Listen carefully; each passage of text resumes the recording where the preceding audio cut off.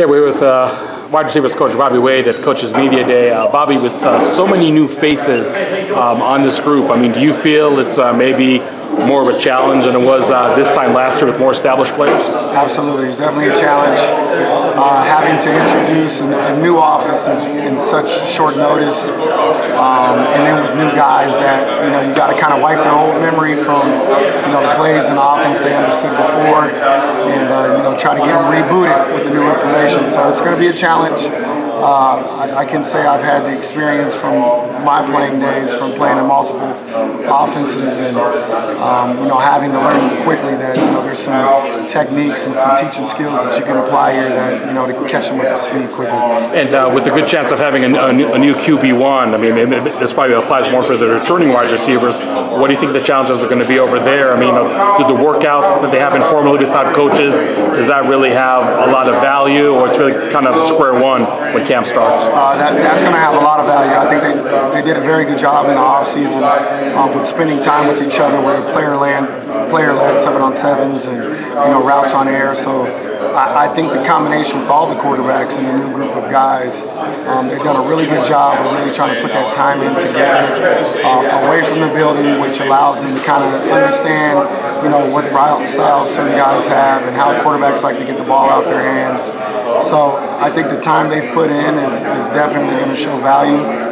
With that said, now we got to bring it all together in a team atmosphere. So now you're dealing with protections, obviously adding a defense and competition. So there will be a learning curve there, and it's going to be tough probably at first, but I think the guys are up to the challenge. I was joking with Coach Fletcher. It looks like there's a basketball team back there in the defensive backfield. That must be a different challenge for the wide receivers this year in camp. Yeah, that's fun. That can be really good or really bad sometimes, but I think he's done a great job with bringing in guys with length, which is something that is really just going to sharpen us as a group offensively, and especially at the receiver position, especially with getting off the line of scrimmage and understanding releases and things that we'll see some tall corners, we'll see some tall safeties in our conference, so it allows us to be able to prepare for those teams when we play them. As far as Badger, obviously he seemed to, when he got the ball in his hands last year, made some great plays, but the ball hasn't been in his hands enough. I mean, can he be that guy that we need in this offense that we've been looking for a couple of years, like a big play guy? Yeah, I think he can. I hope he is. I've really pushed him to really take his game to the next level, and I think for him it's not going to be the physical part or the athletic part, but it's more the mental part. And it's going to be new to him, obviously, starting the position versus being a spot player coming in. And, where defenses aren't game planning for you.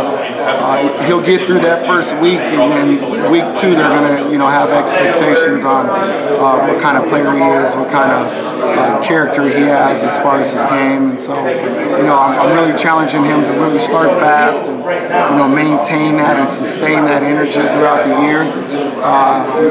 Nobody's going to be perfect. I expect some learning curve there too, and him to make some mistakes, but it's more about how he handles those and how he pushes forward. The beautiful thing about the group we have this year, it won't just fall on Badger, and I hope that really kind of relieves some stress off him, that there's a group of guys that have some experience that will be able to really alleviate some of the stress and pressure on him.